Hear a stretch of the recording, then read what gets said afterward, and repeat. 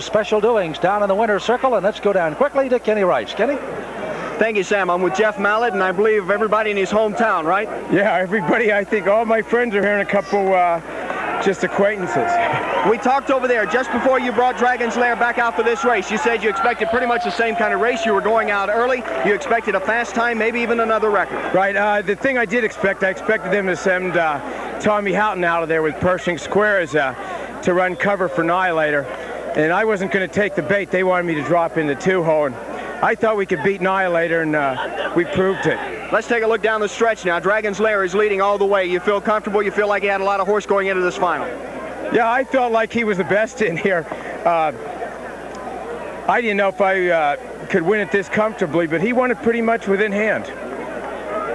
You see, I'm trying to catch Dragon's Lair at the end. You said all along, this is the horse. Yeah, we always thought he's as great a horse as there is in the country. We haven't really received the publicity some of these others did, but you know, we were real proud of him. Congratulations, not only winning this Breeders' Crown, but setting a record 54-1. Congratulations, Jeff Mallett. Now back to you, Sam. Thank you very much, Kenny Rice, and our congratulations to Jeff Mallett, who had to get on the phone to try to find people to help him buy this horse, and now he'll have calls wanting to buy it back. Well, Dragon's Lair, along with Broadway Express, Annihilator 1, 2, 3. There you see the official time of 1:54.1. Back with more in a moment.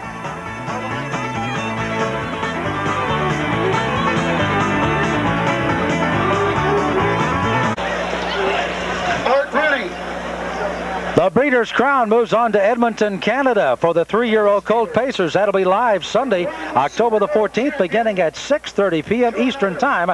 And that's the kind of excitement that you saw tonight. You'll have even better excitement coming up once again on Sunday night as Sharon Smith, Kenny Rice, and yours truly, Sam Smith, will be there to bring it to you. Sharon, 2 world record times tonight.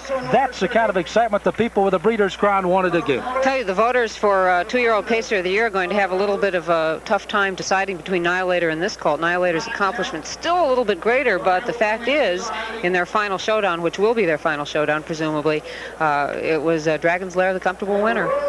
Well, for Sharon Smith and Kenny Rice, this is Sam Smith. Hope you've enjoyed our program tonight. From once again the Meadowlands in Pennsylvania with our winner tonight, it's Dragon's Lair for the Breeders' Crown for the 2-year-old Colt Pacers.